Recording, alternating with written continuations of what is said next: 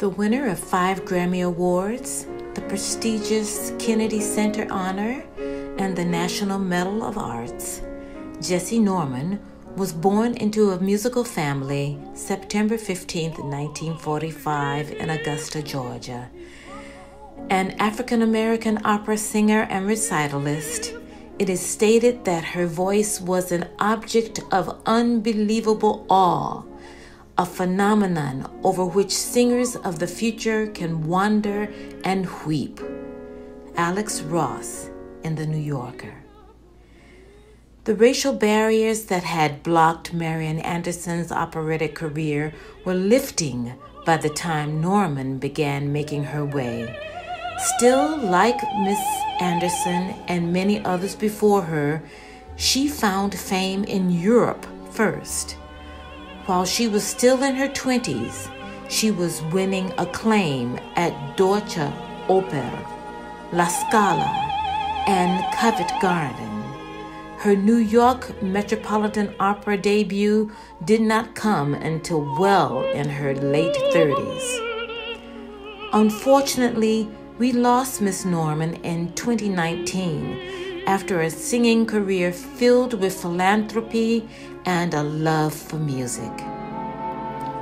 As part of the Somerville K-8 Musician of the Month series, students are encouraged to not see each musician as simply a historic figure, but as a real person. With this in mind, the siblings of Miss Norman graciously agreed to be interviewed by inquisitive Somerville students to answer questions that cannot be found by reading articles or news clippings online. Hi, my name is Sophia. I attend the Healy School. I have 2 questions about Jessye Norman. 1. What inspired Jessye Norman to start singing and play the piano at such a young age? I think the thing that started Jessye singing and playing at such a young age is rooted in our growing up. And we grew up in the segregated South. And I think that culture as a part of education has traditionally been a hallmark in the African American community. And with that, music has been one of the overarching cultural expressions that you see in singing and dancing and musical instrumentation. In our family, my mom and my dad encouraged our natural gifts. Jessye had a natural gift for singing. And like all of us, our parents enrolled us in private piano lessons at a very early age. And I would say that Jessye enjoyed singing as a child. She sang in the children's choir at church.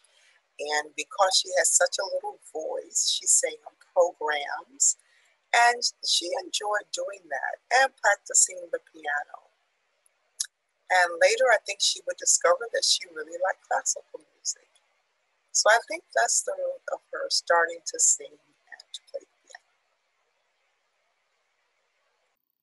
Hi, my name is Taekwon, and I attend Winter Hill Community Innovation School. Who was Miss Norman's musical inspiration? The foundation for Jessye's musical beginnings was really in our family. We had a piano, always had a piano when we were growing up. We all took piano lessons.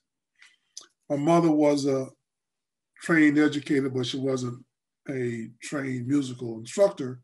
So when it came time for us to get our piano lessons, as we came along, we got our initial lessons from a woman from our home church. Her name was Mrs. Golden. And if you needed advanced training beyond that, you would go to a more advanced instructor. None of the males in the family made it past Miss Golden, we converted to musical instruments after that initial piano exposure. I played trombone, my older brother played the tuba, and my younger brother played trombone. Jessye, however, did go on to get additional piano training from Mrs. Rosa Sanders. Rosa Sanders was a junior high school music teacher that gave her more training with the piano and also began to work with her regarding her voice. It was Mrs. Sanders that took her to many musical competitions. It was Mrs. Sanders that took her to the Marian Anderson voice competition in Philadelphia while she was still in high school. And it was Mrs. Sanders that arranged for her to have an audition at Howard University in Washington, D.C. As a result of the audition, a sister received a scholarship to attend Howard University. And that's where she really strengthened her musical foundation before she went on to the University of Michigan and beyond. My name is Clara, and I attend the Argenziano School. What was Jessye Norman's favorite outfit to wear in an opera or a show? Now, in terms of Jessye's favorite outfit, the real answer is whichever one she was wearing at the time that she was wearing it. She had a real eye and flair for fashion. She loved clothes. She loved looking fabulous. And so she was really involved in the design of her costumes and the materials that they were going to be made of and all of that, and what they were going to fit like.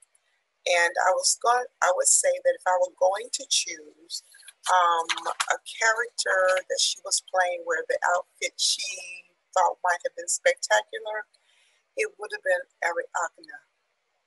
And in that particular, when she was playing that particular character, she had on a sort of dark royal bluey kind of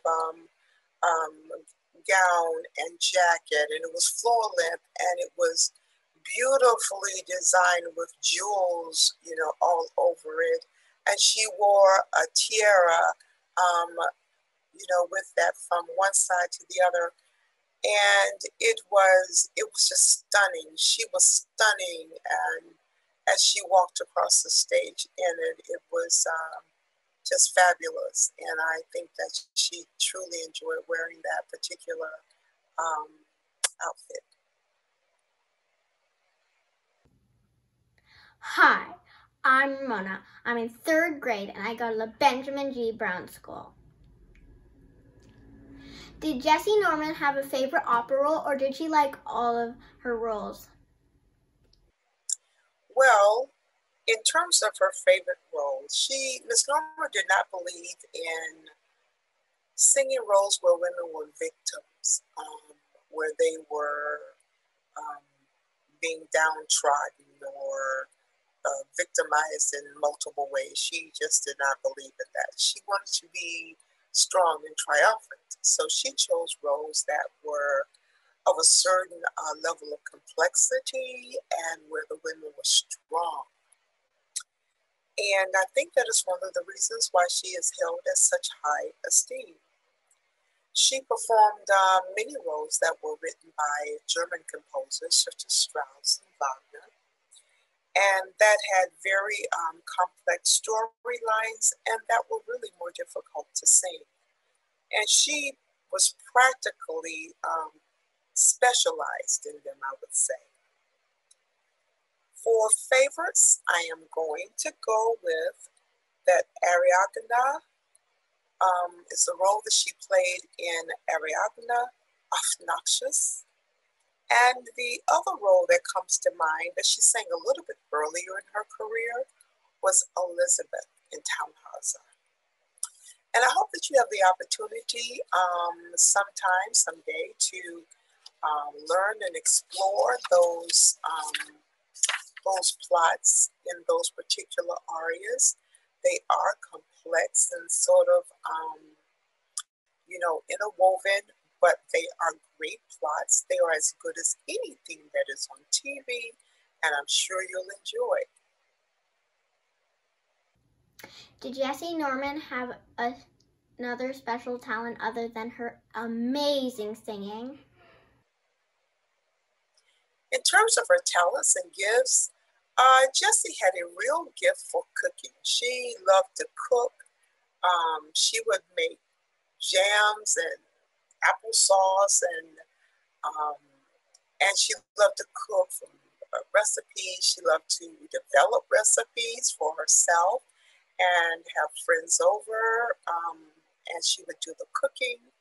And she also had a green thumb, and she just loved to grow stuff and get out there herself and put her hands in the dirt and watch things grow to whatever they were going to be, some beautiful plant or a lovely flower or even some fruits and veggies.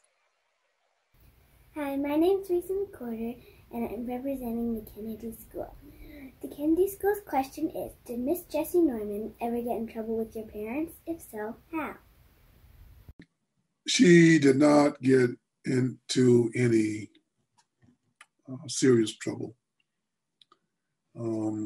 She did get in trouble regarding her chores. Our chores were mostly done on Saturdays, and she often took too much time to get her chores done because she was spending too much time listening to the Texaco Metropolitan Opera broadcast. And so she had to learn how to multitask, get her chores done, and listen to the broadcast. What kind of music did Jessye Norman like other than opera? Well, in terms of the kind of music that Jessye liked, she had a wide palette of musical taste. She loved jazz, both the vocal and instrumental. She liked modern R&B. She liked Whitney Houston in her day, and she liked traditional gospel. She liked Shirley Caesar and Richard Smallwood, whom she was one of the alma maters she had with Howard University, and she even liked a little rap. I bet that surprises you. Did Jessye Norman have any childhood struggles? Thank you. No, I would not say that my sister had any struggles growing up that would not be typical of other children. Though we lived in a highly segregated community growing up in our hometown of Augusta, we were protected by our family from some of the practices that were taking place at the time.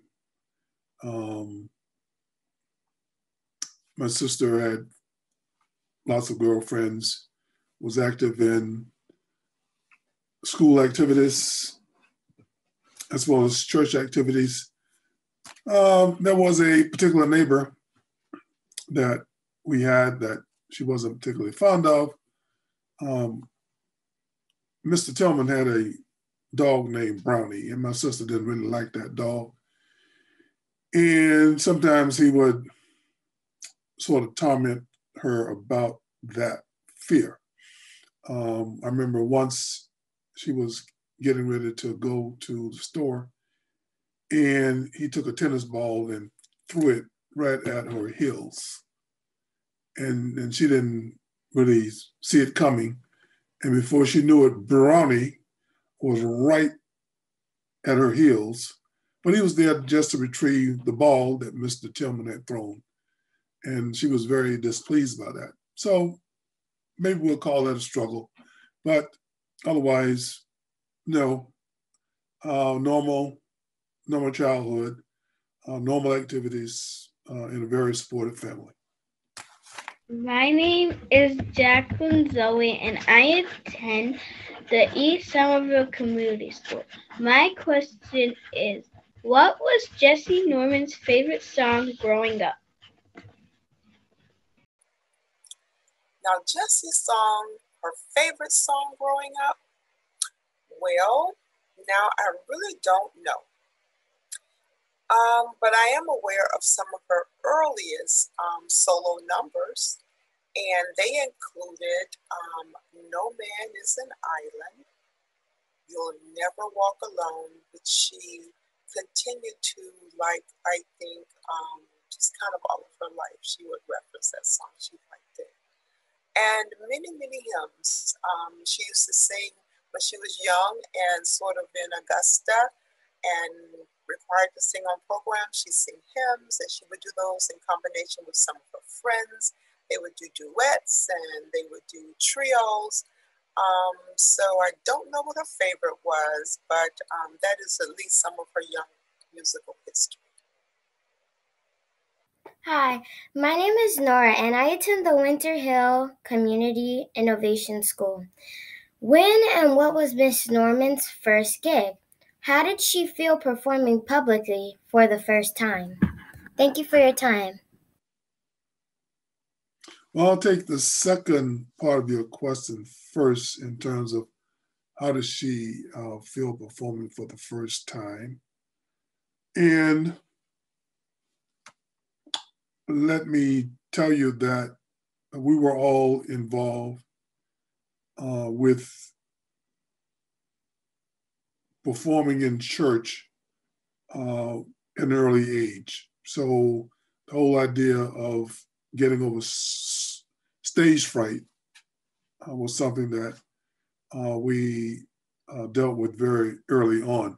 It's natural, however, to feel some anxiety, even when you have been performing for a long time, when you are anxious to make sure that you do your best, you deliver your best and top performance, and so that's something that you never really get over, but you overcome it because you prepare to overcome it.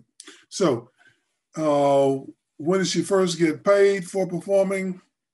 I don't really know. I think probably sometime in college, because when she was in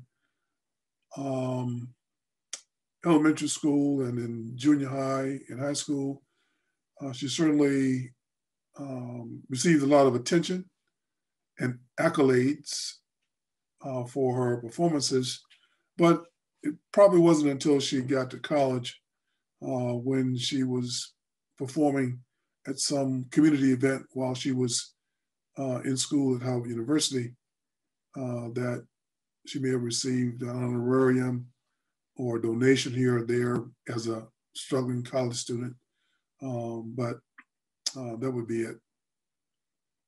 Hi, my name is Oz, and I go to the Argenziana School. What was your favorite song that Jessye Norman performed? So in terms of my favorite song, I think I loved anything that my sister was singing. Probably not just because of the breadth of her talent, but just because she was my sister, my big sister. And when I think of favorite songs, it is not even one of the beautiful, beautiful arias or one of the leader songs or even one of the Gershwin numbers or anything, but it would be a traditional African-American spiritual, which became her signature song. He's got the whole world in his hands. I used to love to see her sing that. Hi, my name is Aiden. I go to West Somerville Neighborhood School. I have many questions about Jessye Norman because she seems like a very interesting person. My main question is, what made her choose opera as her main singing style? For some reason, as early as when she was in elementary school, she liked to listen to the opera on the radio. People listened to a lot of radio back then. And on Saturdays, there was a program that would come on from the Metropolitan Opera, sponsored by Texaco.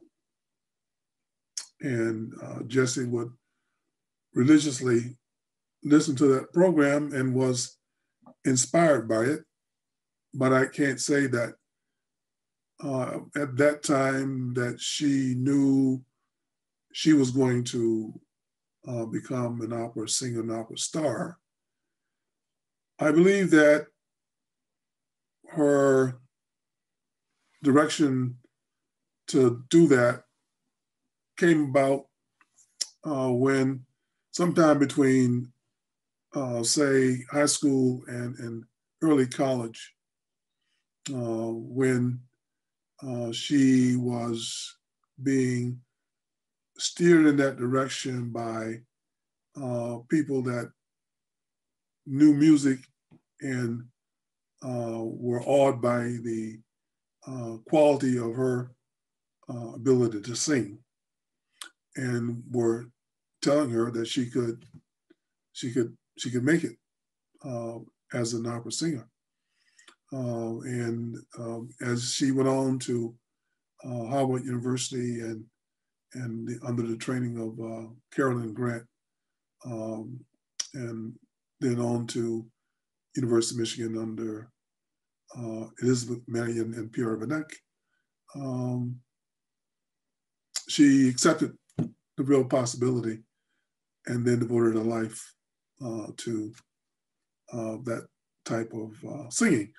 But I would say that once she really had received broad acclaim as an opera singer, once she's gone through the paces of singing some of the most difficult pieces out there, she felt comfortable broadening her repertoire, and she began to get into jazz, more into various types of popular music. Even though opera remained the foundation, she, in the last, quarter of her career, she showed her versatility in many forms of song. Hi, my name is Enid Malaya, and I go to West Somerville Neighborhood School. And my question is, has Jessye Norman ever performed in a movie? Bye, thank you. Well, in terms of movies, Miss Norman did not perform in movies. She did not feel that she could control the quality of her performance in a movie setting, and therefore she turned down actually a number of movie and TV show opportunities. So the only images of her performing are on DVD from concerts that she performed all over the world, as well as some opportunities when she was filming during one of her recordings.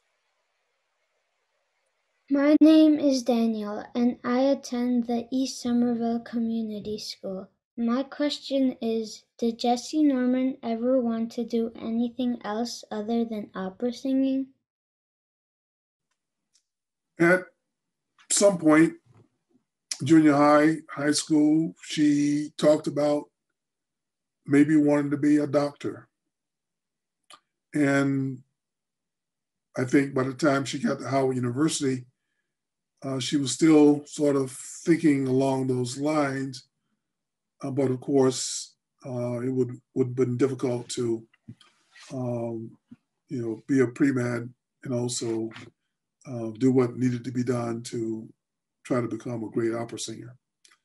So she gave up the idea of going the medicine route, but she didn't give up the idea of being an armchair doctor, meaning that if you ever were around her and you talked about some illness or ailment, you could always get a prescription from Jessye Norman, whether you asked for it or not.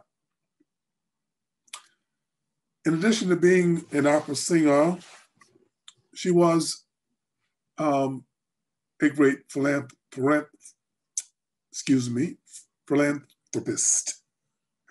Got a little tongue-tied there.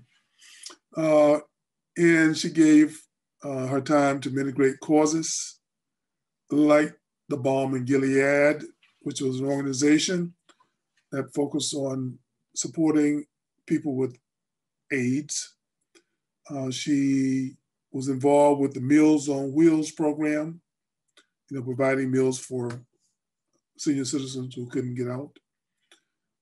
She was involved with the National Girl Scouts. She was involved with the New York Public Library. She was involved with the Dance Theater of Harlem and many other charitable causes. So she was a singer, but she was also a philanthropist and a humanitarian. And later in her career, she was also a trustee at her alma mater, Howard University. Hello, my name is Jefferson, and I attend the East Somerville Community School. My question is, did your parents support the idea of your sister becoming an opera singer?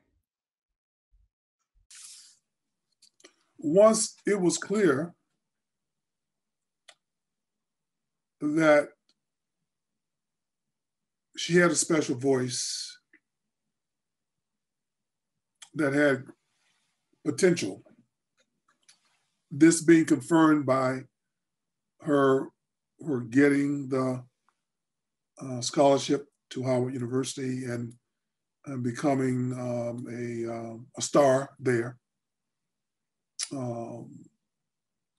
And getting additional scholarship to Howard University, placing in a voice competition at the Metropolitan Opera when she was yet in college. It became clear that there was a real possibility, and that was embraced by my parents. But initially, there was some reluctance because think about the early 1960s and the careers that were available, the steady careers, steady, S-T-E-A-D-Y, steady, careers that had decent pay connected to them for African Americans in those days. So primarily you were talking about teaching,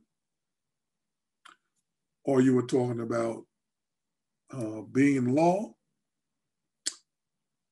being in medicine, maybe being a minister of a big congregation, or working for the post office. So things were beginning to open up, but they weren't that broadly open at the time. And so the idea of, going off and on a different track was a little, shall I say, a little scary. We were raised in Augusta, Georgia, home of James Brown. And so he was an example of a successful singer. but he was singing popular music. That's different from singing classical music.